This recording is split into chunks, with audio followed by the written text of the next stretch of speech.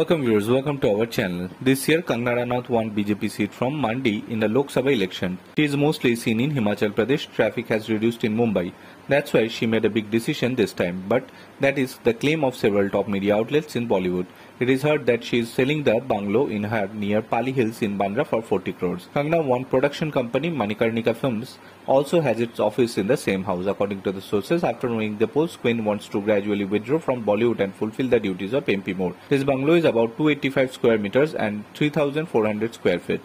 Apart from this, there is also parking space of 500 square feet. All in one, the Shraddh house is very well arranged. Remember, in 2022, Kangana got into trouble with the Bombay municipality over this house. Illegal construction has been done claimed by the municipality several parts of the house, who are also crushed by POVA.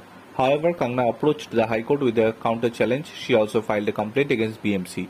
She also demanded 2 crores as compensation. However, in 2023, Kangana herself withdrew the case. Bureau Report.